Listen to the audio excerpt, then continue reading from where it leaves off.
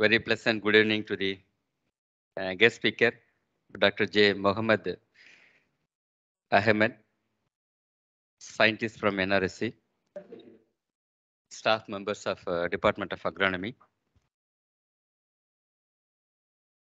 dear scholars, very pleasant good evening to all. Today, we are going to have the lecture on application of remote sensing in agriculture. So it's a important topic. We are using for different purposes, especially remote sensing and wide application in all the sectors of our life. It's more so in agriculture also. So in this occasion, I welcome all the people from Tamil Nadu Agriculture University, Coimbatore, and also from scientists from off campus. They are also attending here through online. So our scientist, the guest speaker, Dr. J. Mohammed Ahmed, is presently working in Regional Remote Sensing Center, NRSC, Department of Space in Bangalore.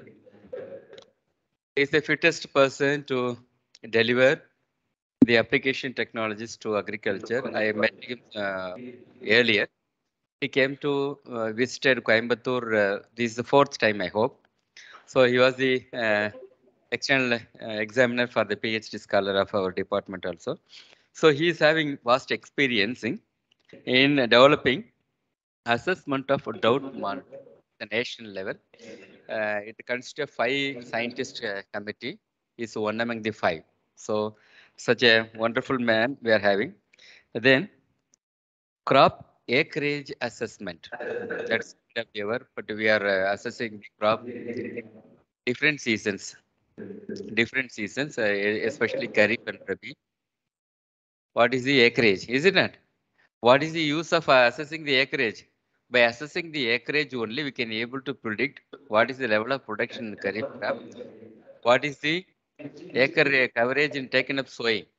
This directly indicate the output. Okay. So I think you might have seen in Hindu paper during the Kharif season, every weekly there is the advancement in sowing of Kharif crop in millets, Rabi, pulses like that they give. So those who are very closely monitoring. Only because of these kind of people working in the acreage coverage. And then the next important thing is production estimation. How they are importing the wheat or exporting the other crop to other the crop which are produced in high quantity can be exported to the other countries. These are being done based on the estimation of crop production. That is more important. The estimation also be done in several phases. One at the time of flowering, and another at the time of near before harvesting. So the accuracy is near flowering. Our university, our Vice Chancellor Madam also be involved in yield estimation in different crops. Our Vice Chancellor Madam, she used to give the forecast twice. One at the time of before flowering, before harvest, 15 days before harvest. So the accuracy is almost 85 to 90% before harvest. The second phase, good accuracy. So in this way, our speaker is well versed in crop acreage estimation, production estimation in maize, bajra, and groundnut. Then hyperspectral remote sensing is also done good lot of work, and also the carbon fluxes, medico variants. So these are the things he is well experienced. I request all the staff members and students kindly listen to his presentation, because when he come for presentation, he might have referred several journals and books and the research articles. So in a gist form, he is going to present. So make use of the time efficiently and try to get clarify all your queries. Don't reserve any queries within your mind. Don't think that it is a simple question whether we can ask or even though it is simple, kindly exchange whatever you are having in your mind. You exchange or discuss with him freely so that you can get empower your knowledge. It's only a capacity building. So with these few words, I welcome the guest speaker to deliver his lecture. Friends, this is a very broad topic, remote sensing applications in agriculture. So with 1 hour, I'll try to make it more interactive. And here, instead of going in a sequential manner, I'll just show you some of the examples as to how where this remote sensing can be used as a tool. Then with your specializations in various disciplines. At the same time, I'll also tell you a few of the thrust areas where you also can concentrate or work on it, which is the need we are these days. So with this background, so I'll start. And before I start with this three, three or four images that I have put in the first slide, you can make out that they are in different colors. So here in the lower side, you must be aware of some of the basics of remote sensing. So the images are in false color composite. However, on the right hand side, the lengthier image which is there, it is in natural color composite. And you can also see certain features you can see in the downside images here, uh, wherein is more like a plantation. One is seen more clearly, one which is less denser. And so even if it is the same plantation also, because of changes in resolution, they are viewed differently, and they are meant for different purposes also. So if I want to do a study on a larger scale, so I may not have a very high resolution data that is covering the entire region at one time. So then I may have to go for some other resolution and work with. Likewise, if I want to do a farm level study, I need a very high resolution data for its own specific purposes. So just that was one of the basic things I just wanted to convey with these photographs. And the left hand side rectangular image that you are seeing is a hyperspectral image of 4-meter resolution for some part of OT. Here in this slide, I have tried to list out some of the possible applications in agriculture. There may be many more than this. One of the immediate application is identifying crops. So a crop area estimation. And then once I know the area, I also need to know the production. So how do I do that? So that also we can discuss in the short time. Further, for crop faces moisture stress, which leads to large crop losses, and that we in agriculture call it as agriculture drought. Likewise, there are many kinds of droughts. Here, I'll just address agriculture drought, how assessment and monitoring can be done. Further, one of the biggest contributor nowadays to our Indian agriculture is horticulture produce. So how to map those horticulture crops, and what are all the possible ways wherein you can try to estimate the yield in horticulture crops. So then cropping system analysis, then next comes using these things, crop information via remote sensing, and taking the climate forecast data and analyzing whether that particular crop or cropping system would be sustainable in the changing climate scenarios. So such kind of studies can be carried out on a spatial scale. Further, it has a tremendous, it gives us a So we also have a tremendous advantage here of utilizing the remote sensing data products for water resources monitoring. Then how effectively we can use the rain, the irrigation water. So some of the examples I'll try to highlight it. Then likewise, when there is no crop, how the bare soil data information from remote sensing satellite data products can help you in soil mapping. So what are all the techniques that are coming up, and some case studies, if possible, I'll try to tell you within this 1 hour. And further, nowadays, many new applications are coming up. So one of the applications are use of deep learning and artificial intelligence in pest and disease forecasting or pest and disease identification at the farm level. So what are all the possibilities wherein you all can from pathology or entomology division, so wherein you can try and develop such forecasting models and try to implement it on mobile and share it via server through farmers and further that can be operationalized. And similarly, remote sensing as a tool is effectively being utilized in identifying potential phishing zones. So all such things. So I'll try to address some of them in the coming slides. Next slide, please. Yeah. So this is one example where I just wanted to show you. See, Kharif season, we have cloud cover. So, and you will be aware that during cloud cover period, we will have limitation of using optical data sets, because optical data sets, when cloud is there, you may not be able to know what crop is there, and you will have a lot of difficulties when you have less repeativity of optical data sets, because most of the times we try to, as a students, we need some free data sets with which we can use and develop our methodologies. And if we go for data sets like Planet M, they're expensive, and even though they are available on every alternate days interval, but for us in regional studies and also for students to use the data sets, we generally prefer data sets that is relatively free, and softwares that are open source in nature, and at the same time easily doable, understandable and doable. So in that way, when we see we have limitations in optical data sets because of cloud cover in Kharif season. So then the next best alternative is what? So then the next best alternative is microwave data sets. What microwave data set does, so those bands, they can penetrate through clouds and you get the information.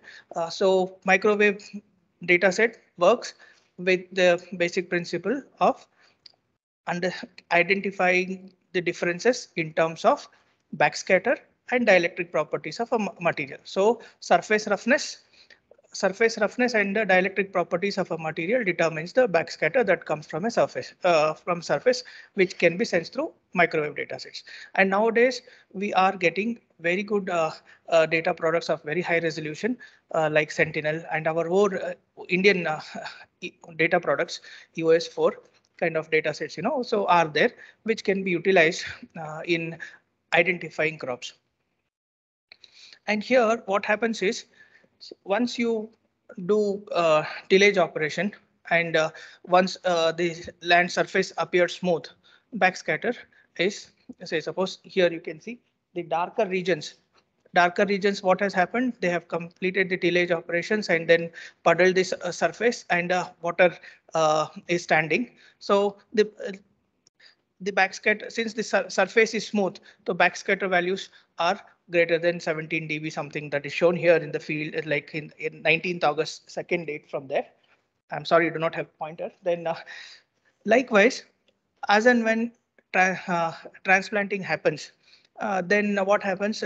See this smooth surface, once the microwave wave falls on the smooth surface, and then it gets scattered with the presence of the plant that is transplanted. Of, say, suppose after 10 days of transplanting, you have a standing crop, and then the wave, once it falls on the soil and then gets uh, reflected via or scattered via the standing crop, then you get a double bounce, and that is sensed by the receiver antenna. And likewise, we get the backscatter differences as and when the crop grows, and the temporal changes in the backscatter characteristics of the crop are measured, and through which we estimate, we identify particular crop. And for each of the crop, it will have different backscatter characteristics. And certain times we also should know remote sensing is not the answer for everything. The remote sensing, we can use it as a tool with our subject background. Say, for example, I'm an agronomist, so I want to know the crop. So I should know its phenology. And then what happens? Then if I have a crop, like for example, maize is there, and in the next field, if I have bajra or if I have jowar sown, then they are phenologically similar. So at that time, you it is difficult to identify similar phenologically looking crops which are grown side by side.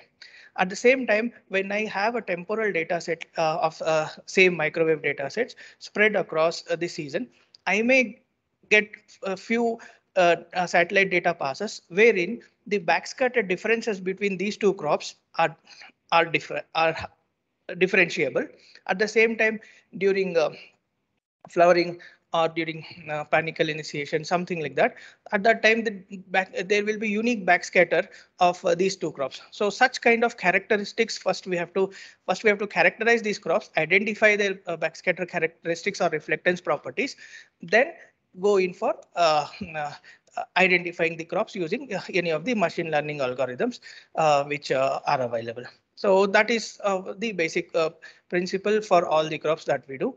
And now why I'm showing you the here is, see in green curve, you can see since after the water is standing in the field, you can see the backscatter is very less. It is going up to 19 dB, something like that.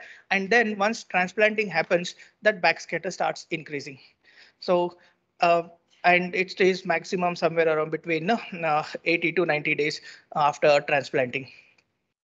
So when I have only 1 or 2 dates, probably it may that backscatter might intermix with some other crop.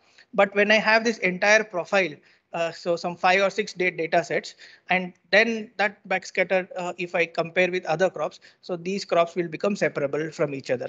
So in this way, I differentiate, for example, here a rice crop from other crops. So now the question comes, so already rice crop is identifiable. Now what we can do? So there are many crops wherein methodologies have not been developed. So there is a lot of scope for students, scientists, professors in contributing here. Like we have so many, like even within crop, short duration, long duration varieties. Then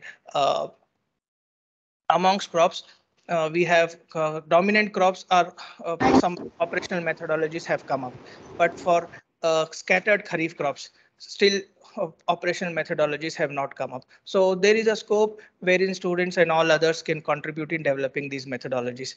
And for one more advantage here is now through Google Earth Engine, if you have a very good PC with good internet, and so that much is enough.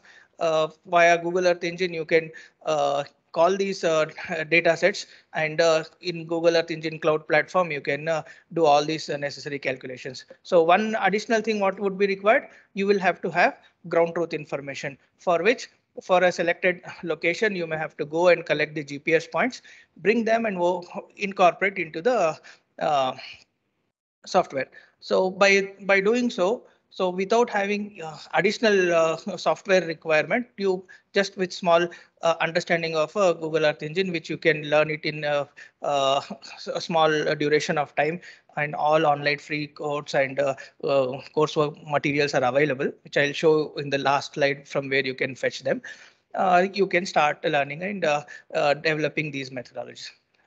So similarly, sir, like for example, at national scale, when we talk for operational area estimation, so if we have around some 10 crops, but we know that there are more than 25 crops. So there, like right now, we can have 15 crops which are left out to be operationalized, wherein the universities across India, then for their regions, their methodologies can be developed and operationalized. So that is one component. And this is with regard to microwave data. Similarly, during the Rabi season, we do not have much disturbance by cloud. So optical data is there.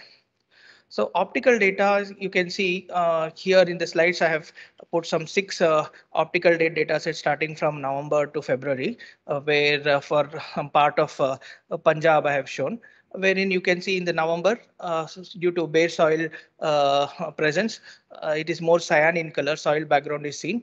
And as and when sowing starts, you can see from the southern portion of each of those images, this redness increases.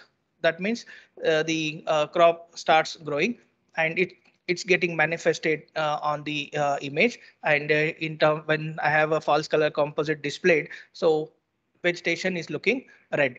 So the intensity of redness increases, and during the peak vegetative phase, January to February, you can see the maximum redness in the image that is displayed here. So then here, what are all the challenges? So you have, say, for example, a state like Punjab. I have mustard. Mustard is grown. Then we have wheat is grown.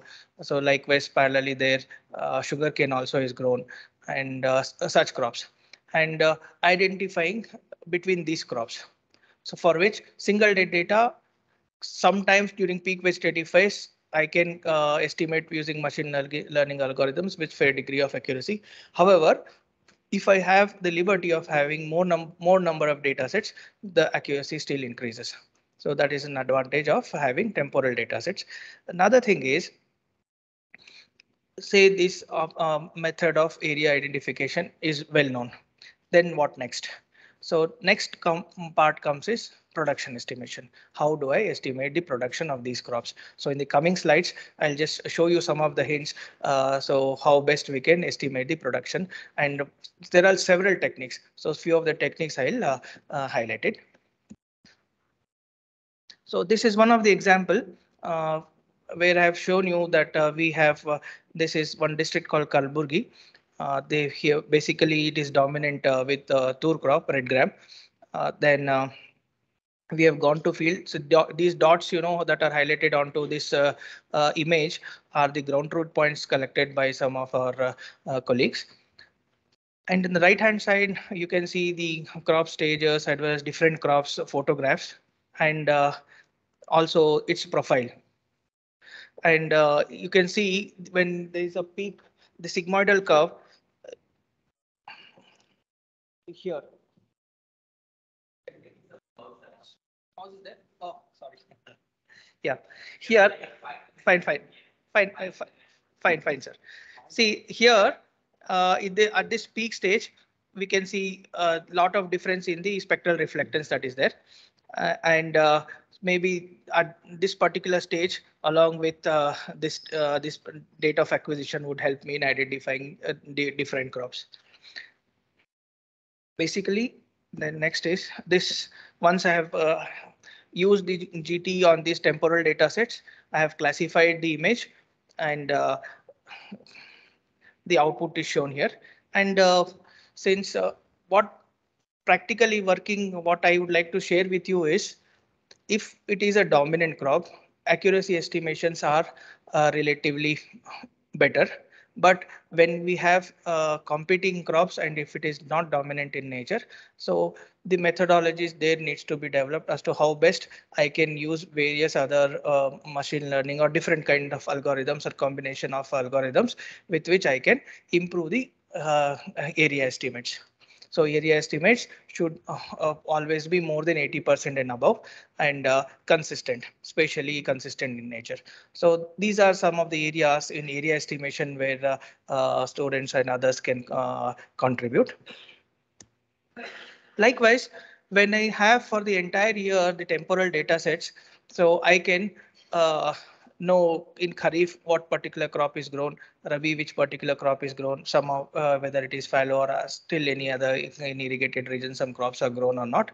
And by uh, overlaying them all, I can come out with the cropping pattern, then what kind of crop rotation that is being followed. So all such informations can be estimated, especially on a larger regional scale.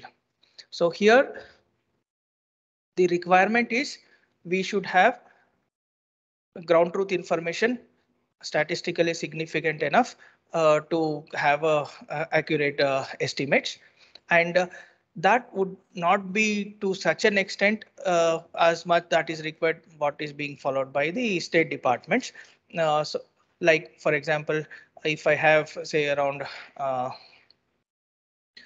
depending on the diversity of the region.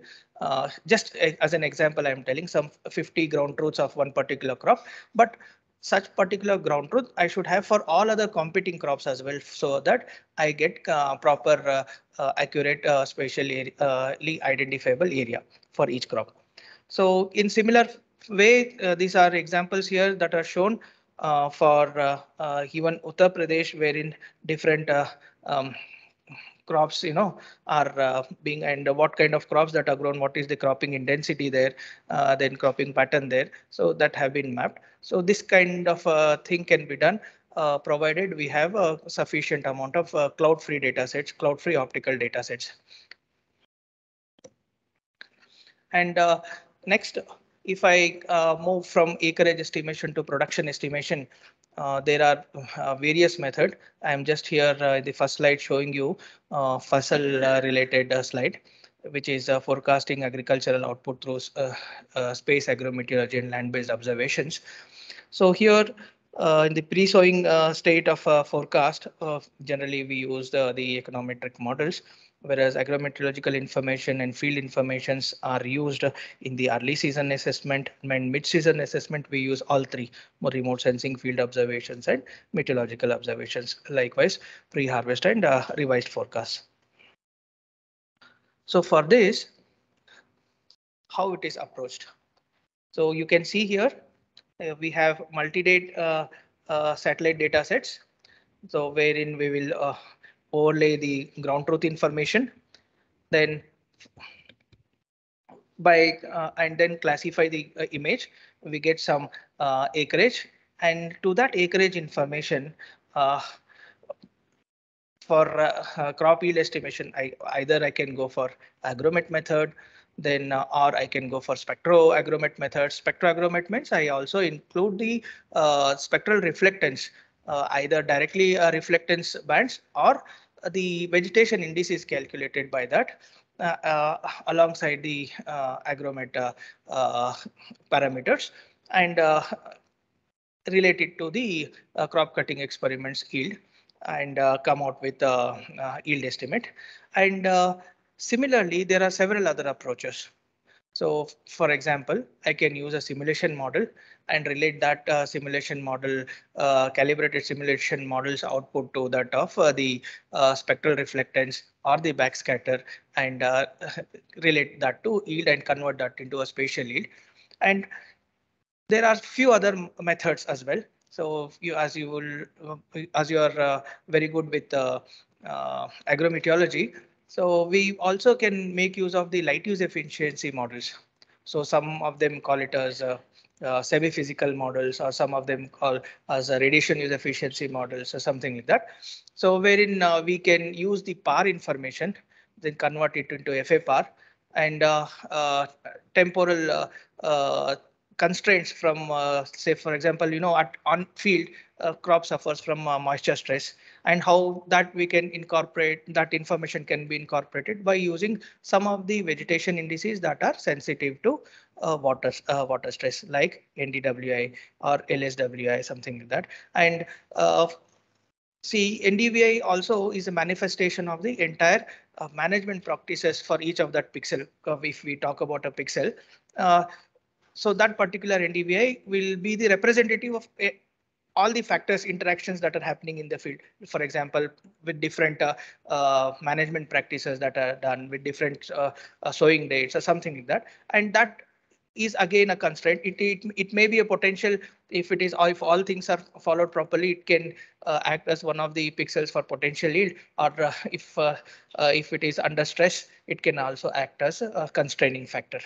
So such informations, if I incorporate along with FAPAR and the harvest index and the radiation use efficiency of each particular crop, then I can finally come out with yield, NPP based yield for each crop. So that is relatively easier to do, and it gives better results as compared to that of simulation models, because simulation models initially might require lot of data sets. Unless we have the information ready in a spatial form for like for example soil, we should know different layers of soil information that are there, the fertility information, and so many other factors. Likewise, the genetic coefficients that are required, and the weather parameters, minimum four that are required into the models, and then uh, run that model. But these are relatively directly you can arrive at the yield. So there should be a trade-off initially to come out with yield estimates, unless still sound and better models keep getting developed and for which necessary databases are developed. So two things here. One, developing methodologies wherein we can estimate yield, which can directly get into the system for policymakers as well as insurance related products. Parallelly, we also should keep developing better methodologies which can circumvent the limitations that are present in the existing methodologies, for which both uh, I mean the entire university departments can contribute a lot.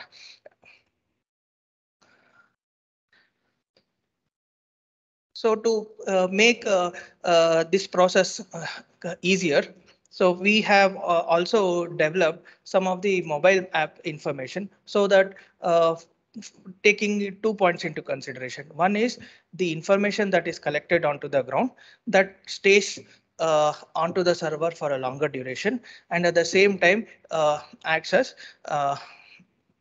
it also has a geofencing kind of a concept. I cannot sit here, open the mobile app and click some point in some location and collect the information. But that app, unless otherwise I go to that particular survey number, stand there, take the photograph, it won't record the observations. So such kind of features have been incorporated and mobile apps have been developed, wherein a particular person who has to go and collect information, he goes there, collect all the necessary informations like what is the crop, stage of the crop, then if he's collecting yield, those yield parameters incorporates into the app, and from there directly they, along with the geotag photo, it goes and sits into the server, which can be accessed by the related personnel for further analysis, and also the policymakers or the higher ups for visualizing that. So in that way, for entire India, all the ground truth data products are collected that through Mahalanobis National Crop Forecast Center sits in our server, and their proper data record is being maintained. And further, for students can write to the director MNCFC in Ministry of Agriculture for certain districts of their interest for previous years, ask them to provide those ground truth information, where they will provide that information using, because students, for all students, it may not be possible to go on real time basis to collect the informations and come. They can take this information, incorporate onto the freely available data sets onto Google Earth Engine or some of the open source softwares that are there, and carry out their necessary research works. So this is one of the example where we in TNAU, as we in ISRO, as well as the TNAU scientists here, RSNGS team, we work together in developing a spatial yield model for maize in Perambalur district. So basically what we have done is, we all know that we have a DSAT software simulation model. So that was calibrated here. And we from our side, what we did was we spatialized this model. So we made this, since this model runs on a point scale, we made it to run continuously for each of the grid pixel size of somewhere around right now for 500-meter resolution. So for every 500-meter resolution as a centroid, it takes up the weather data information, it takes up the soil data information. Soil data sets we have at 1:50,000 scale for this region, and weather data sets more than almost around 10 weather stations, which are specially gridded, and that gridded information it extracts automatically, which here again, this plugin is on an open source software called QGIS. So one can open this and then incorporate these parameters, and dominant genetic coefficient grown in this variety grown in this region. So its genetic coefficient was taken and incorporated into the model, and we are now able to execute this model spatially. And now we have plans to execute this on a national scale by incorporating the dominant varietal information and test in the coming year. So this is one of the applications. So likewise, this is just one crop. Likewise, there are so many other crops wherein we can develop such similar modules, and which are both helpful for policymakers as well as the farmers. So how it is helpful for both, that also I'll explain in the coming slides. So this is just for you to see how the satellite data sets, when they are converted to some index, like a normalized difference vegetation index here, which shows you the greenness, which indirectly tells you about the health and growth of crop. You can see from June to November, these data sets are kept at every fortnightly intervals. And with every image, once you move from June here, you can see that the greenness is increasing. So this is how the temporal data sets helps us in taking advantage of the I mean remote sensing, how best we can use them.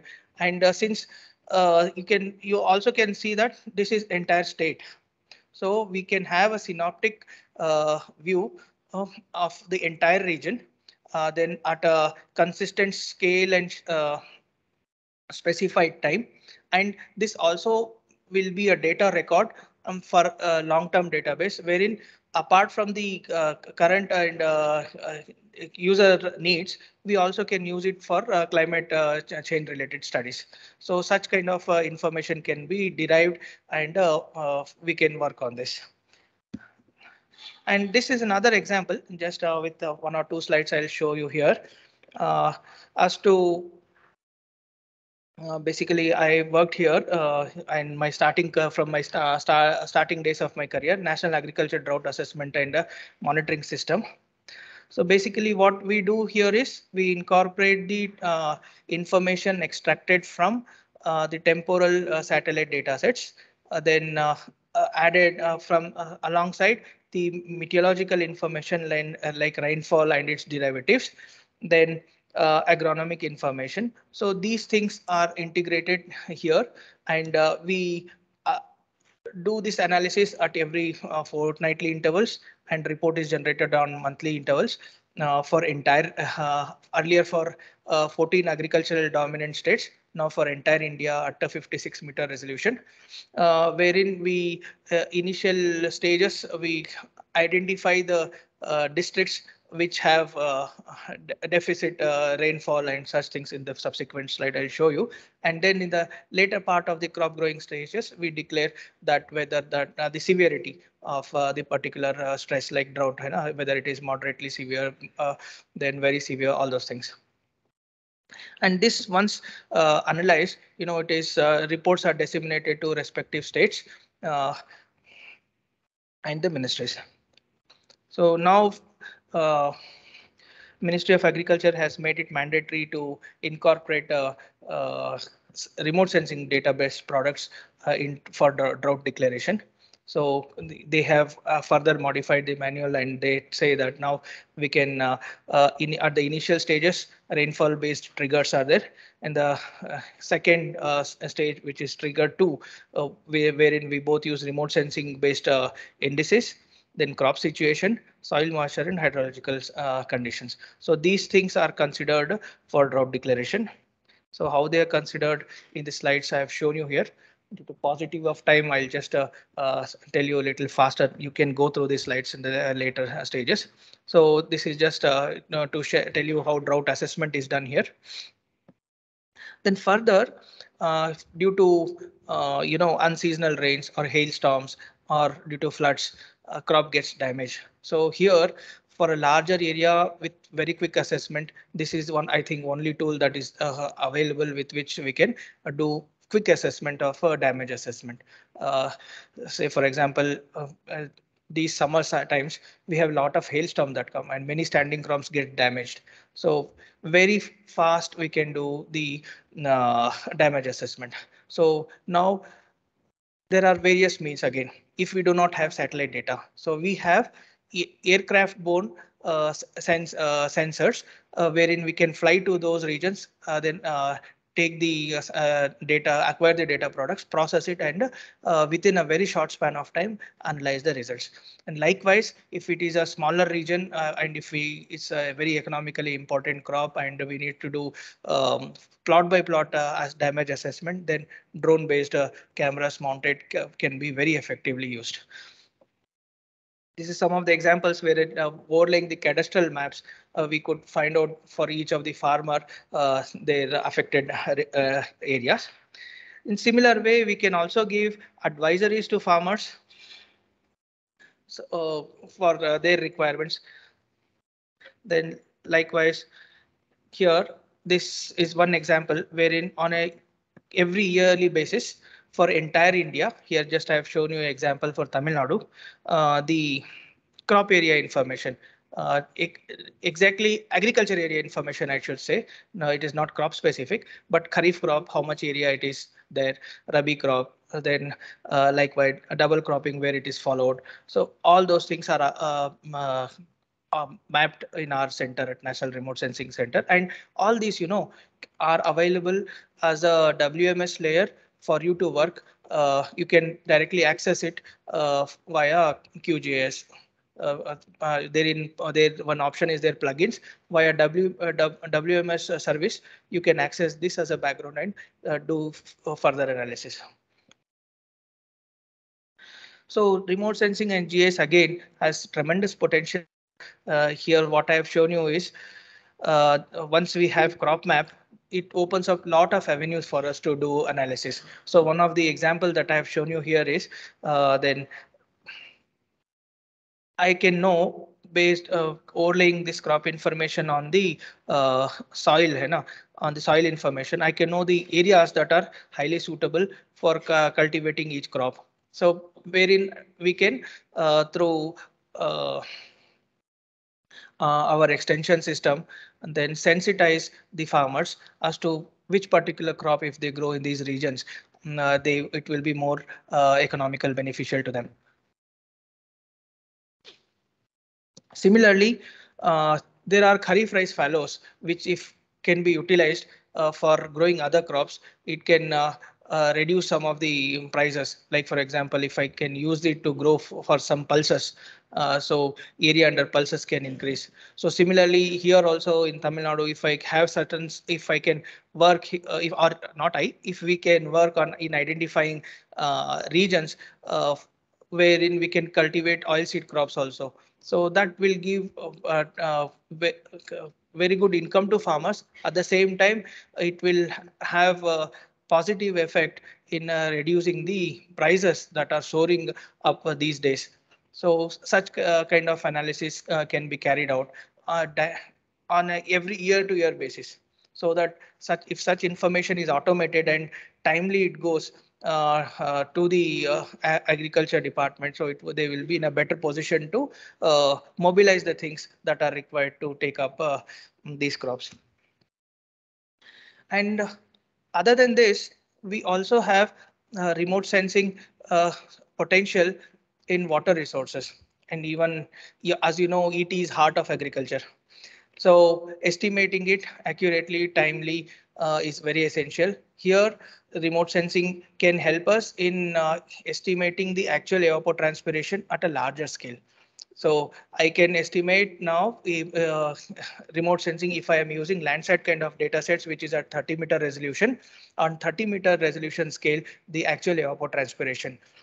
If for entire India, what we are doing under National Hydrology Project at 750-meter resolution, we are estimating the evapotranspiration. That also you can download it and use it for your applications. It is available from 2019 onwards. It's simple registration process is required, and you can Google NRSC NHP. You'll get the web page, and from there you can access these data products. So to validate these or to calibrate these data sets, we have set up eddy covariance flux towers. In my group, we ourselves have set up around 10 eddy covariance flux towers, and likewise in our entire NRSC setup, we have almost around 22, I think, eddy covariance flux towers spread across the agro ecosystems of India. And with these data sets, you can get almost all the data, micrometeorological data that are required. So that we are utilizing it for calibrating our models. At the same time, for these different agro ecosystems, what is the carbon sequestration potential, then how these systems are acting as carbon source or sinks to the system, whether these crops are sourced to carbon source or carbon sinks. So how whether carbon neutrality or carbon budgeting can happen, all these things we are working from I think for few towers from more than 10 years, and from other towers which have been recently established from almost 2 years.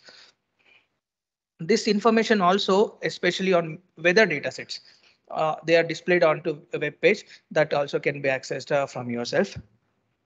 And for Tindivanam site where our ORS is there, so there we have set up one flux tower, and uh, here for oilseed oilseed crops we are working on the covariance related studies. And next part comes is horticulture. So as you know that there are several schemes in horticulture, and horticulture produce is also contributing tremendously to our GDP. Then how best to identify these crops?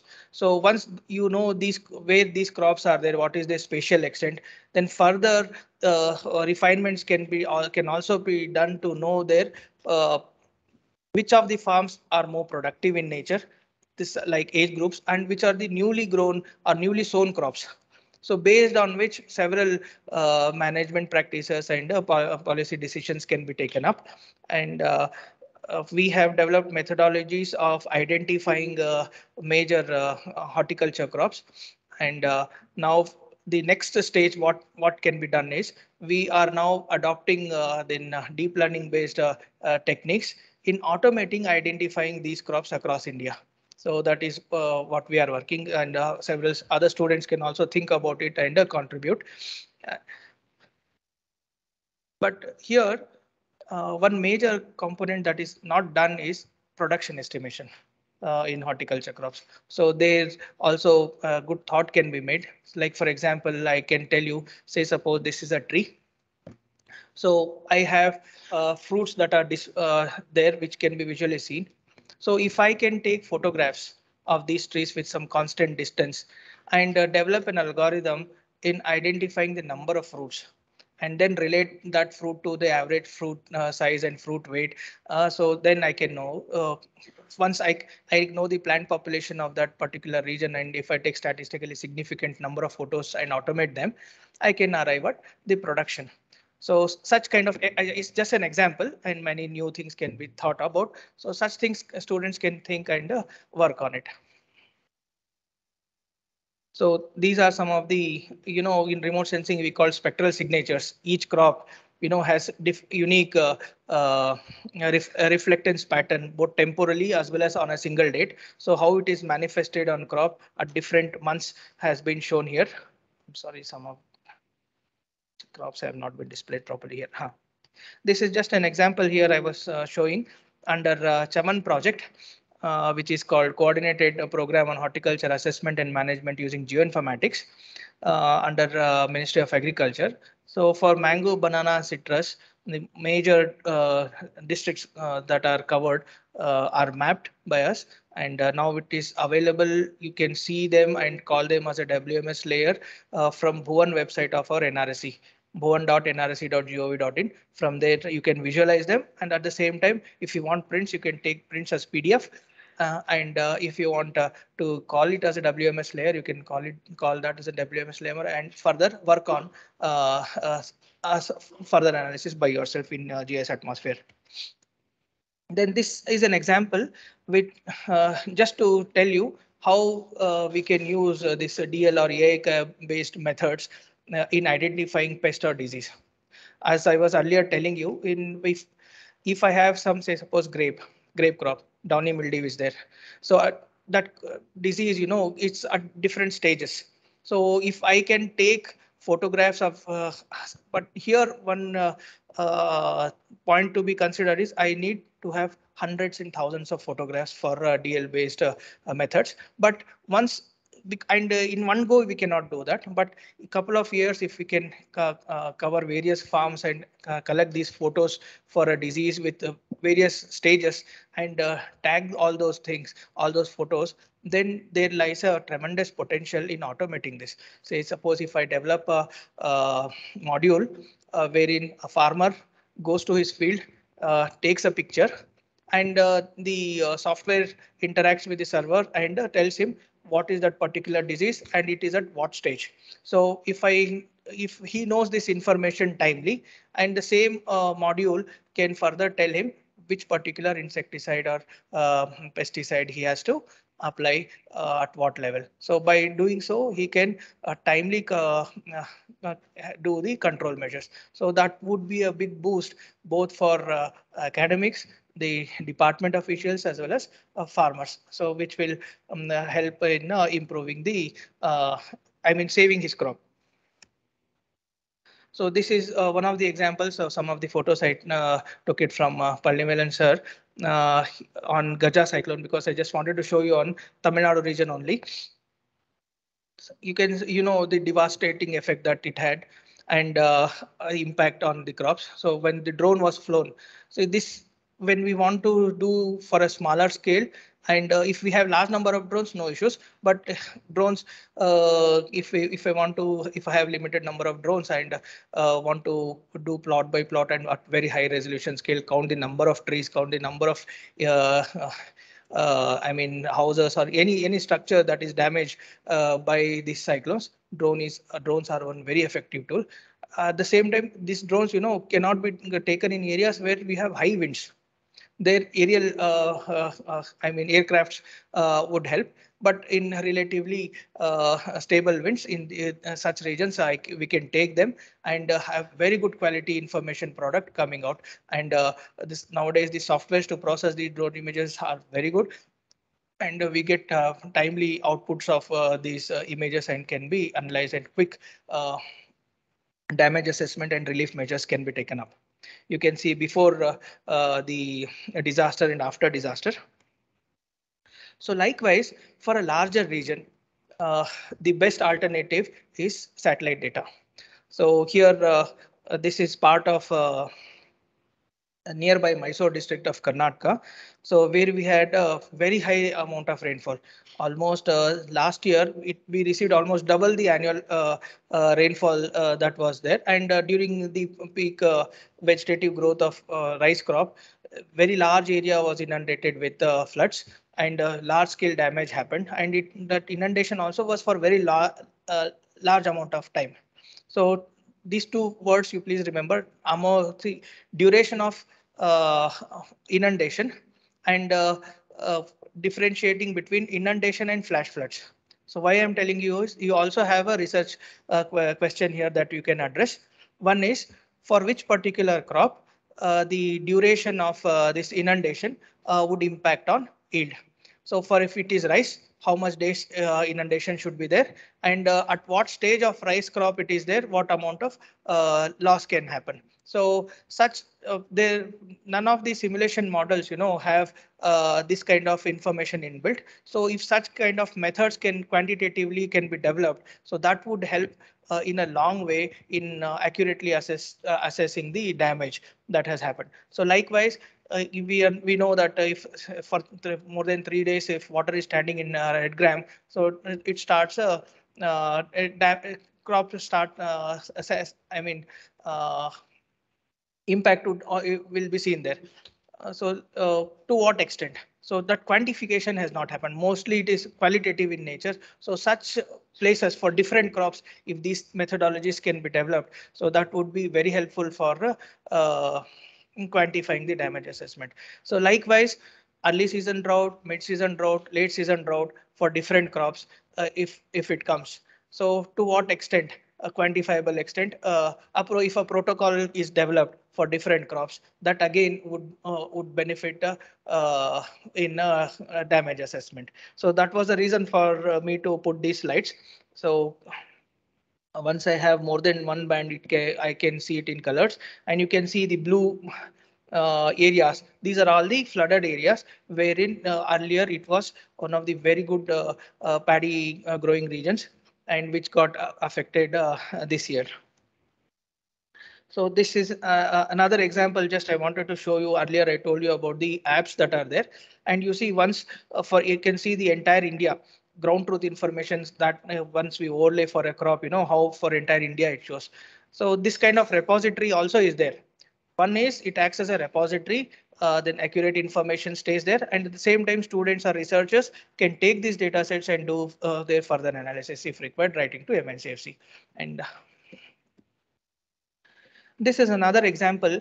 Unlike crops, for soil, uh, nutrient assessment, or mapping soils is a different subject. We should know the mobility of nutrients. If I want to know the interval between one point to another point, what is the distance between one point to another point for soil mapping or nutrient mapping.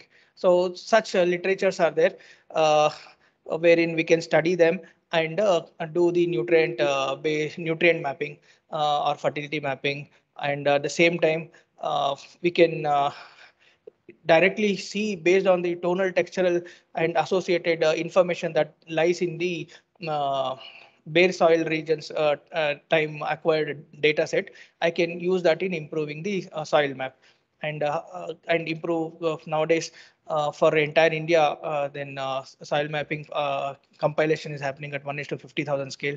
Further, for precision agriculture, still better scale information is required. So wherein here this geospatial information would uh, uh, be a very good tool which can assist in improved mapping activities. So these are some of the further, if some 3, 4 slides, here I just wanted to show you how these are being used in various level of planning. So at the same time, we also are educating the educational institutes and others to contribute in doing geotagging information. So, for example, like 38 academic institutes in 9 states then have helped us in covering more than 8,000 panchayats and helped us in doing geotag information. So that is shown here in and likewise, synergistic use of geospatial and location-based services in governance is described here. Due to lack of time, I'll just run through this. Similarly, you have seen the below URL Bhuvan app, Bhuvan app 1.nrsc.gov.in JSA Jal Shakti portal. So if you go here, you can also see so various information. So several schemes have come, and wherein watershed development activities have happened and watershed related structures that have been developed, then micro watershed boundary delineation, all those things. So all those informations are present here in this website. Say, for example, you can see here, you have the recharge structures, then so water conservations that have structures related that have happened. So this is some part of Tamil Nadu I have shown here. District is Dharmapuri district. So once you zoom and see this, you can have information on many existing structures. And the advantage, what happens is, if this is to a state department, it is open access, ma'am. So if you want to, and if in case if you are unable to access, you kindly write to us. We will send you the information. Then here, what happens is, if a policy maker wants to again go for some water harvesting structures, so if this kind of information is there, if he's going for the similar place, so he'll be redoing it. So such kind of things, duplicacy can be avoided by having such information already present. And then jumping to altogether new topic. So we in remote sensing, there are certain other several satellites nowadays coming up. So one of the satellite called Somi uh, is there. Sorry, Sentinel 5P. Sentinel 5P has the information on air pollution monitoring. So, like for example, you have these are basically at a larger coarser scale, but still they are very sensitive and effective, and you can use them for your studies. Say, for example, you have information on methane, you have information on carbon monoxide, nitrogen dioxide. So such things. On a larger scale, you can study its influences. So we have noticed, for example, myself in Bandipur region, when forest fire was there, so there was drastic increase in some of these gases, and that could be easily seen. So such, and these data sets are available on a daily time step interval. So and you can monitor them. So we had conducted such studies pre-COVID and post-COVID times, and during COVID times, what are all the changes? Significant changes were observed. And likewise, we also have other data sets. These are some of the examples here. So like nitrous oxide concentration shown here between 1 month period mean for various wherever industrialization is happening, or industries or urban areas are there, their emissions are very clearly seen, and how they spread and all, where persons from respective divisions who on atmosphere sciences now, so they can study on this. And then if I have some 5 to 10 minutes time, so I'll just brief them on very brief on hyperspectral. So what are all the avenues that are there wherein they can work? And see, all this time we were talking about optical data sets and microwave data sets, and for evapotranspiration, thermal data sets also come.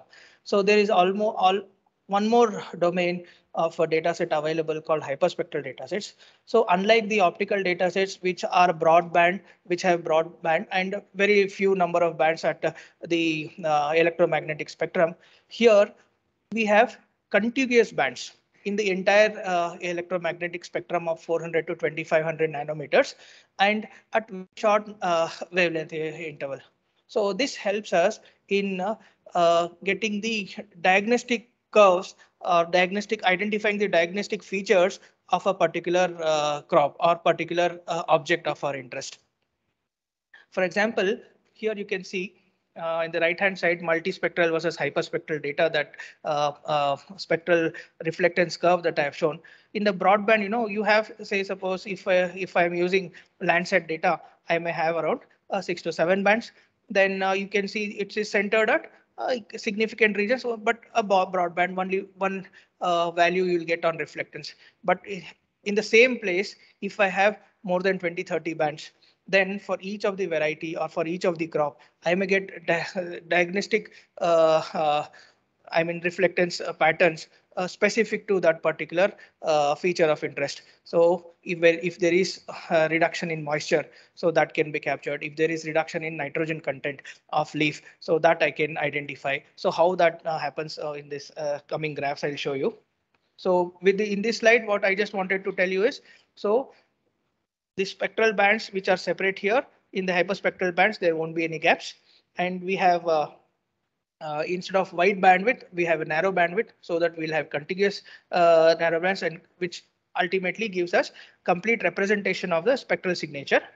So it see higher number of bands, higher number of data also comes with a disadvantage of larger image size. So wherein we need larger computational things. And one more good news is, nowadays some of the very good quality free data sets are available here. So that also I'll tell. Principles I'll skip. This again just shows you the reflectance curve from a healthy vegetation. You know what is happening here? Because of the presence of intercellular, canopy architecture, and the moisture content in the leaves or plants. So you have a very high reflectance in the near infrared region. And so in the red region, what is happening? Plants are absorbing the radiation. So you find a dip here, here in this region. And likewise, because of presence of chlorophyll, so here large reflectance is there here. Sorry, in this portion between 0.55 to 6. And likewise, these are just an example. But if I see between reflectance curve between a wet soil and dry soil, you can see large gap is there. So higher the dryness, higher is the reflectance there. But here in the vegetation, I'll come in the subsequent slides. You can see here the reflectance pattern between a mulberry plant as well as soil, altogether different. So you can appreciate the presence of moisture, chlorophyll, all those things, how reflectance between soil and vegetation is different. And there are, these are ground-based, we have ground-based sensors. And what generally happens is it comes with an instrument which is almost around 10 to 12 kg, almost around 10 kgs. And you also have optical fiber, which you have to carry and show it to crops. So these are some of the innovations that are done by the scientists themselves, so that they can it would become easier for them to travel across and collect the informations. Yes. So this graph tells you that in the we have chlorophyll absorption bands in blue and red region. Then in the green region, chlorophyll reflectance is more. And because of these are the characteristics because of the leaf pigments that are there. And however, the cell structure and the canopy architecture plays a role in the near infrared region. Here, you can see higher reflectance is there. And then we have some of the water absorption bands. And also the leaf biochemical properties, influences the reflectance pattern in from almost around 1 nanometer to 2.5, 2500 nanometer. It's not 1 nanometer. On each, so this is again reflectance properties for grass. A typical standard textbook reflectance curves I have shown you here, and for a red soil. Then this particular reflectance, why I have shown you here is, unlike crops, soil or minerals, so they have you have seen earlier, so larger reflectance, but they have dips, that what we call absorption features at specified nanometer intervals because of the mineralogy of the particular either soil or minerals as such, or rocks. So to identify them like unique, so these are called signatures, which are unique to these particular minerals. So these standard libraries are there. And when we go and have the spectra measured of these rocks or minerals or soils, and when we plot against them, and if they match, so it is very easy for us to identify the mineralogy of the particular materials. So likewise, we have GSI and some of our geoscientists working on identifying the mineral deposits, as well as petroleum deposits. And it is very efficient and a very effective method in identifying these kind of structures. So with all the research done, few of the wavelengths they have identified wherein we can observe some of the minerals, like 0.4 to 1.4. We have iron bearing minerals, carbonates and sulfates. So likewise, between 0.43 to 0.65, we have chlorophyll A and B pigments that can be identifiable. And between 2 and 2.4, where we can identify nitrogen and certain other protein structures. So furthermore on this, if anything required, you can write to me. I can share all the literatures that are there which you can work. And alongside this, we also the spectral resolution also is important. So certain minerals or certain objects can be identified with a broadband, and a certain with the bandwidth, even if it is broad, we can easily identify them. But a certain other between varietal kind of identification, we need narrow bandwidth. So those things are highlighted here. And some of the applications I just was typing then here in agriculture, like we can go for crop stress detection very effectively, then go for differentiation. So we have identified various varieties within a crop using the ground-based hyperspectral measurements. So likewise, soil mineralogy, soil nutrient content, and more than soil nutrient, crop-based leaf nutrient content, especially for spraying of perennial crops. So this horticulture crops, this would be very effective method. And here I have shown you the hyperspectral data that how for for various crop studies this can be taken. So field-based crop discrimination can happen. Then orchard crop identification. Then redhead dynamics, especially it has a role to play with changes in the nitrogen content, and there would be shift in the reflectance properties here in this particular region. So it will shift from NAR towards blue, so that we call blue shift. So that it plays a very effective role in identifying the stress as well as the changes in nitrogen content. So again, which can be related to crop condition, crop disease detection also can happen.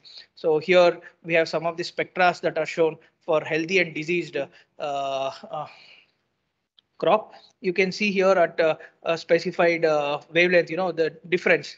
Because if we have entire spectra, one overlaid one above the other, you cannot appreciate that. So, but once we statistically or mathematically evaluate this, you can see this very small narrow wavelength, but it has larger differences in the reflectance properties, which detects a particular disease. So likewise, we have identified crops. This we have taken, I myself have done it for around 19 crops in University of Agriculture Sciences, GKVK, Bangalore. So could identify this spectra of different crops. And once we analyzed, we could identify unique bands that are unique in identifying these particular crops, like castor, groundnut, red gram. Earlier, I show some other crops. So the one about healthy and stress that I was telling in the red, the shift that is happening here, the blue shift that I was talking about is shown here. And this I just wanted to show you. So clearly earlier you saw in the previous slides, easy spectras. So now when I have a satellite data, so if I unknowingly just draw a spectra, so you can see in the downside, so many spectras are there. So here the proper ground truth is required. I go to the particular plot, identify what all the triads that are there, come overlay on the image, and then when I draw spectra and analyze it accordingly, say example, I use stepwise discriminant analysis to identify certain bands, then in a very effective way, I can identify those particular features, and then I can extrapolate it to the entire image. So that is just I wanted to convey by showing this clumsy image here, and between dry and green leaf. So the changes in this spectra that happens. This is how we can use the information, and uh, some of this is from one of my colleague. I have taken this slides wherein they have used to map various forestry species that are there. So this is part of UTI, and using earlier we had this data, now it is not there. Now Prisma, it is overtaken by Prisma data. This is a Hyperion data set. So likewise, we can use for surface area from hyperspectral to the applications in water resources. If we see then surface water mapping, then water spread area, then the volume of area for water that is stored. Then if any sedimentation has happened, then how much of sedimentation has happened can be detected. So likewise, various examples are there. And if I have very high resolution data set, so wherein irrigation infrastructure is being developed, so I can know to what extent the irrigation infrastructure is developed, whether the development activities are complete or not, and if it is a command area, how much of area is irrigated. You can see among the different dates, so there is change from greenness of an image towards blue, so which is indicating that irrigation supply has extended in that entire command and the water is being irrigated.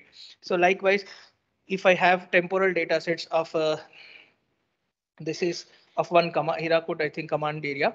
So you can see from top December region up to March.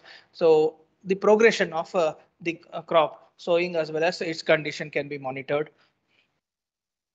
And this I just wanted to show you, we can differentiate between road and canal and how much of work that has happened in the subsequent slides. Here you can see you have a canal network, but in between there is a gap. So such kind of pending works that are there can be identified and ask them to complete, because if without this we cannot irrigate to the entire region. Or if any damage kind of thing has happened, we can identify them and ask them to go for repairs and such things. And friends, uh, hundreds of hours of lectures, video lecture data is available from one of our centers called Indian Institute of Remote Sensing located at Dehradun. And you also can register there and participate in online lectures that are delivered. At the same time, you also have the YouTube lectures. There are hundreds of hours in available. So for any topic, starting from basics of remote sensing till the advanced applications, how you can do in various fields, both in agriculture and non-agriculture fields, you can make use of this. At the same time, for data access, there are two portals. One is nrsc.gov.in. Within that, Bhuvan, Bhuvan, and another portal called Vedas, VDAS, vedas.sac.gov.in. So in these two websites, you'll get a lot of free data sets as well as open source softwares that are available, which you can download and utilize them for your uh, both research as well as educational activities. Thank you. Thanks for your kind. Very useful lecture, sir. So almost we are doing this in our students' trial also to some extent, but we elaborately given all those things, not only for crop acreage and crop production and estimation of yield, and also the drought monitoring, how we are doing. Many fundamental as well as advanced thing you have projected here. So my doubt is, imagine for groundnut. Groundnut is, you say that the image can show that healthy plant or stressed plant you can monitor, isn't it? So at the time of harvesting, maturity, the groundnut wears unhealthy appearance. How can we distinguish between a healthy plant and also the normal plant? Right. So here, temporal data, sir. See, at the towards the end senescence of the, when we have a temporal data, so you can know the profile of a crop. So after its peak vegetative rates, it's goes towards senescence, and that indicates senescence. And for stress, we can also add another important factor.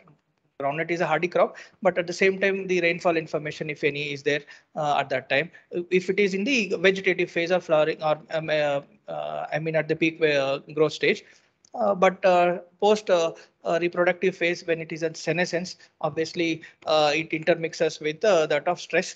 But because of the temporal data monitoring, you can differentiate between the senescence phase as well as the stress crop. And in groundnut, especially when we talk the identification of groundnuts, sir, here it can be done in areas where you have a complete canopy cover. So in certain areas like Karnataka and Andhra, where up to September, if the crop is grown in June, up to September, almost even up to September, only 80% of the soil background is covered. Rest is exposed. Under such conditions, it becomes very difficult in identification. But in areas where it is irrigated, or if in complete canopy closure is there, it is are detectable. Both in we have seen both in Gujarat region as well as Tamil Nadu region, where it is grown, where healthy crop, I mean canopy cover is there. It is identifiable with a good degree of accuracy. Excellent, sir. Yeah, we are also facing that white spacer crop. It's very difficult, it seems. Not only here, groundnut. I have seen one of the crop in cotton. The land coverage during the initial stage will be very less crop coverage. Yes. That shows that based on the reflectance data, it shows that the acreage coverage will be less, it seems. Yes, sir, here we also have advantage of microwave data. Microwave data has double bounce effect. So there we can utilize microwave data. And nowadays there is also one more research that is going on in uh, using both optical and microwave data together. So wherein the optical data, good quality information can be taken up. At the same time, the backscatter characteristics of from the microwave data set can be taken up, fuse them together and improve upon the classification accuracy. So such kind of approaches would help in detecting the crop, because C-band data, any feature above 5 centimeter dimension can be detectable, and their microwave data would be useful. But same C-band data with high biomass saturates, and their optical data comes into play, and with indices that are sensitive to high biomass can be used, and uh, we can detect those such crops. Okay. So the another thing, yellowing of leaves in maize crop may be due to several reasons. Yellowing. Right. One is due to nutritional disorder. Right. Another one is due to pest incidents. Right. Can we distinguish in the whether it is due to nutritional disorder or the effect of pest or disease? Sir, at farm scale, research level scale, it's doable, but field scale with the coarser hyperspectral data sets available, it's not Yes. possible. So unless otherwise some better techniques are identified. Say for example, at a farm scale, we identify this particular band and band combinations are consistent in identifying, because initial stages, it is just the reduction in leaf moisture. Later the chlorophyll related issues comes. So in the initial stages, it is very difficult. And later, if it is due to if it is not due to stress, if it is due to disease, it would be in concentrated patches, and if we have very high resolution data only, we can make out. Okay. But if it is with coarse resolution data, it's difficult, sir. Okay. So these are the three questions I used to have in my mind for a long time to discuss with the expert. I think I'm getting clear. Thank you. Thank you, So sir. I will give chance to other people to discuss. Then again, I'll come to you. I got some more questions to clarify. Thanks, sir. By using back scattering value or spectral data, one who can easily identify which crop is dominating in a particular season, whether it may be Kharif or Rabi. My question is that among the particular crop, which variety or hybrid is dominating in a particular season, so that we can sensitize the farmers by giving forewarning, particularly during epidemic period.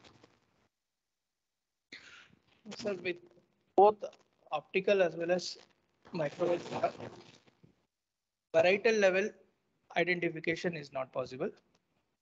Then varietal level identification, provided if they are grown in dominant regions with different, I mean, say suppose if I talk about rice, basmati and non-basmati, basmati is long duration crop and other crop is a shorter duration crop. If and they are grown in larger regions. So if such things, if such kind of characteristics are there, it can be detected with a optical cloud-free high resolution satellite data. But if it is grown in very small patches, then their accuracy in detection is again difficult, sir. So these are, here we have some challenges, so we have to address them. And backscatter, sir, backscatter, it's a property of a dielectric property as well as surface roughness. So if a farmer grows a crop a little early, so then the surface roughness decreases and the backscatter starts increasing. And such kind of information, ground truth information I should have. So it is early zone, late zone. So then if I overlay them onto the satellite image, I can detect within the same crop early and late zone kind of things. Or else again, if I don't have such information, then I have to generalize. Thank you. Technology. Sir, another thing for the benefit of the students, those who are working in weed research, the weed mapping we want to do it for region wise. So Okay. one thing in the cultivated land and also the garden land means uncultivated land and also the water bodies. Right. So in our wheat project, we need to know approximately we have got 43,000 tanks in Tamil Nadu. So in 43,000 is occupied by different kinds of Yes. weeds, mostly of your Right, sir. floating weeds. So in the floating weeds, there are different types in different regions. So we like to map the water bodies. Some of the water bodies are very clear. Some of the water bodies are fully occupied by this Infested by water weed. hybrid. Right. So we want to know what is the percentage of occupation of the occupied by the weed species and also the species size. Is there any work from your NRSC? Sir, here two things I'll tell. At research plot wise, what you can do is you can take a spectroradiometer, or if you have a spectral imager, ground based, you can develop the spectral signatures for the entire phenophases of those weeds, and that can act as a spectral library for the existing weeds in agriculture regions, or any invasive species that have weed species that have come up either in agricultural regions or forest or water bodies. So that is one component. Another component is, when once you have these signatures, that are properly built.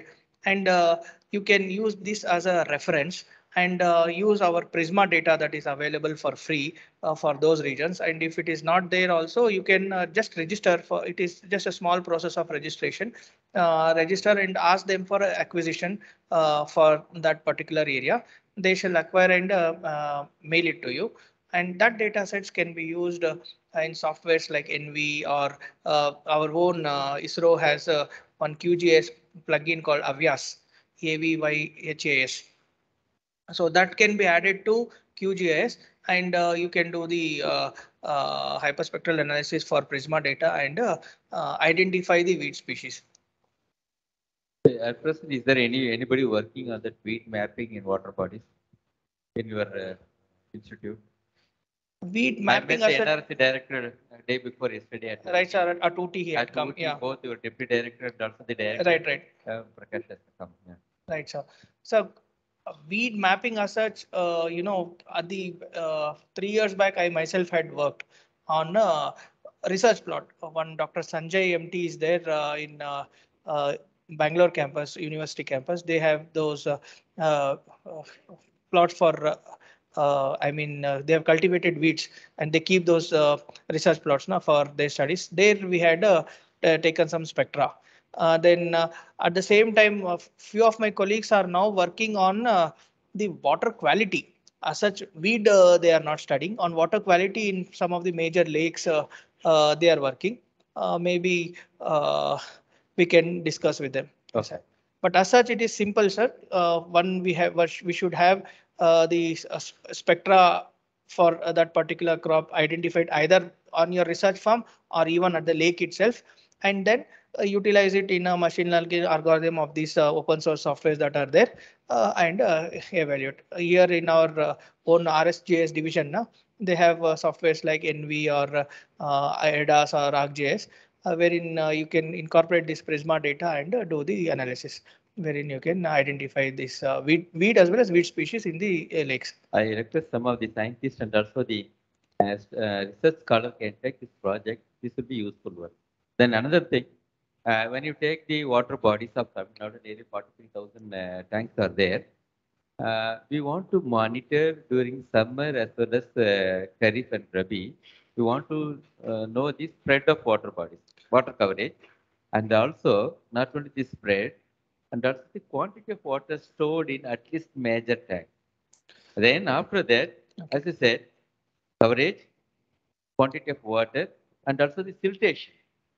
So anybody does this work, that will be great. So water spread area information that is available in our website itself. Spread area, so spread area can be taken. Then next comes the volume. So volume also depends on the dimensions you should know. So wherein one recently they are working, two persons are working in our NRSC.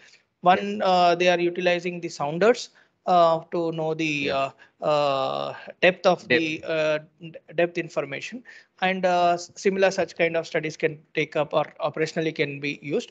At the same time, when there is no water, they are calculating the DM and then utilizing it in a alternate way to know the volume of water that is stored. So these are some of the approaches. But to make a quick assessment, sir, on such a large amount of water bodies, what I suggest you is we can purchase some of these sounders, that are automated sounders, so that traverse across the water body and collects for every defined interval, collects the depth information, and that can be taken and to the area of water spread that is there. Volume can be calculated on a near real time basis, which more effectively, because we cannot wait for that water to dry up and then do other activities now. So such to save time and to regularly monitor this kind of activities can be done.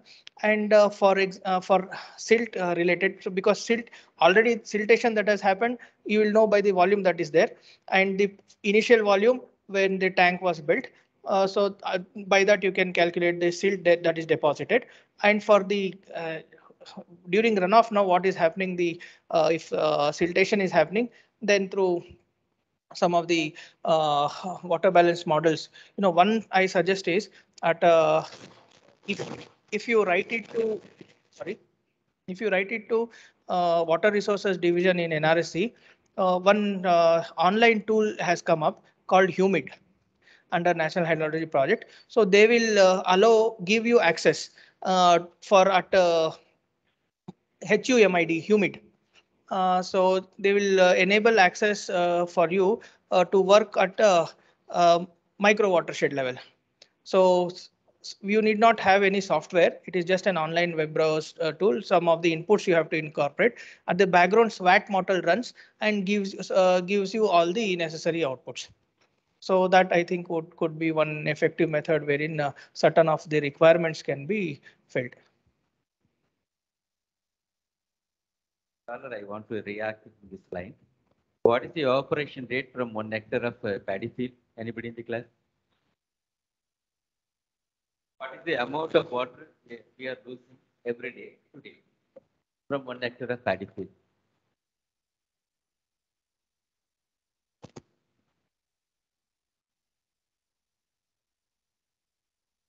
What is the loss today? Today's loss. Imagine today's today's CP 0.5 mm we take it. 0.5. What is the amount of water we are losing today from 1 hectare? 5 mm today's ET would be 5 mm. What's the loss? State peach error. Anybody working on water? So on an average, we are losing 50,000 liters from 1 hectare. 50,000 liters of Water we are losing in the form of evapotranspiration. Okay. From 1 hectare of land. Right. So can we estimate the water evapotranspiration from the paddy fields during the initial stage and phenophase wise? Sir, the data that we are Because providing, all this water being evaporated through plants as well as from the from the field. This is happening because we never calculate it. If you calculate it, this happens. If you give me just a small time, I'll show you here.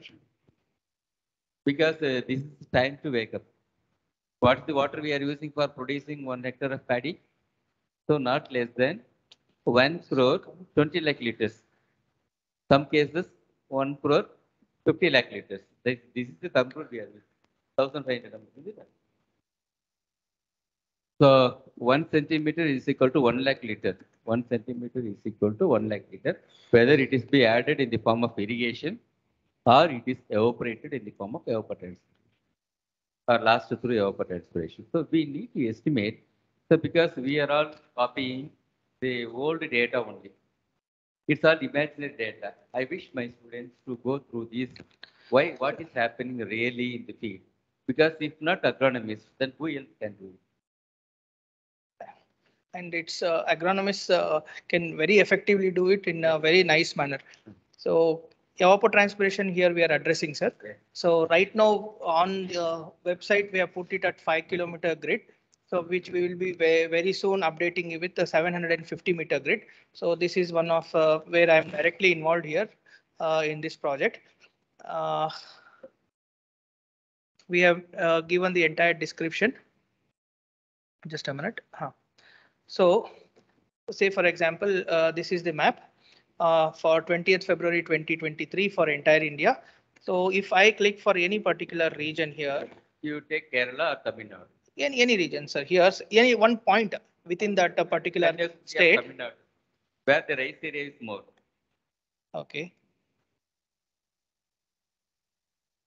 Say for example, I'll zoom this region.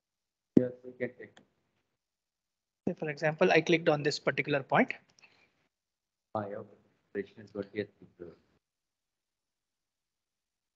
mm. So since this is little coarser in nature, the values would you might get a little less, but still this is very good at this, and this has been validated, and you are getting the evapotranspiration on for every day. Say for example, I go here, this evapotranspiration of 3.876 millimeter per day Exactly. is what is happening. So this is for So- lower area. I'm telling for 1 hectare, it's 5 mm.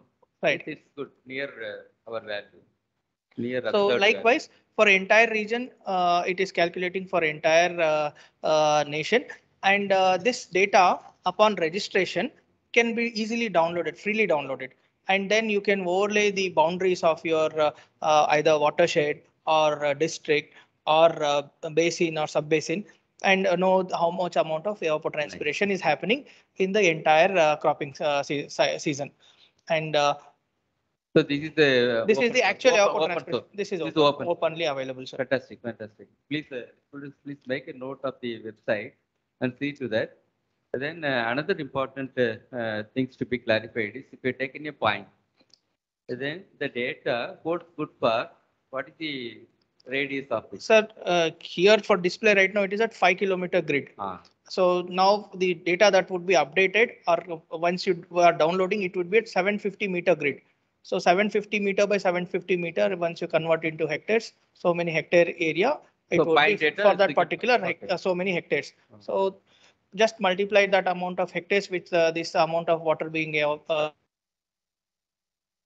Right, being lost. So likewise, we are also working on the water productivity. Yes. So for with different irrigation practices that is happening. So how much is the water productivity for crops in a pilot scale for 10 different agro ecosystems we have taken up now. So that once that we establish them, and then we would like to extrapolate it for the larger region. So that is what we are doing right now, sir. Fantastic, sir, fantastic. Then another question is, will it hold good for the whole day or the particular time? The value will be keep on changing. Morning will be Yes, one yes, yes. value. So this is Peak, finally the final output that is provided to you for one Yesterday. day, Yes, daily information. Yes. So it is not for today. We are keeping lag of 2 to 3 days. See, the latest date 20th, it is 20th. on 20th February. 20th, So 3-day lag is there, because data has to come. We have to process, do the quality check, and then once it is quality check is done, and it goes on to the web page. So that 2 to 3 days lag period is there. So similarly, you do for carbon flex also. On carbon fluxes we are doing. I'll just show you one here only flex dashboard. Right now, what I am associated that only I am showing you here. So these are some of the 10 sites where we have for different agro ecosystems. We have set up the flux towers, wherein we are monitoring the both evaporative fluxes as well as carbon fluxes, and we are trying to study the carbon related as well as evaporative fluxes that are happening and their interactions, all those things. So with TNAU, we have set up at Tindivanam. And see here, ORS Tindivanam, based on the internet speed, it takes time. You can know the rainfall, wind speed, all those things. This is updated every 5-minute interval. And the one that is shown here in the green box table, now, so that is for previous day's record on a daily time step. And the one that is displayed here onto the tower, so that is for that is updated every 5-minute interval. So this is for visualization that we have kept it for public visualization, and this is also open source. Okay, thank you. You can see the date and time, sir. Right. Sir. Thank you. Thanks for clarifying my doubt. Please, any queries? So if there are no queries, we thank Dr. Mohammed Ahamed, sir, scientist from NRSC Bangalore, for his excellent eye-opener lecture.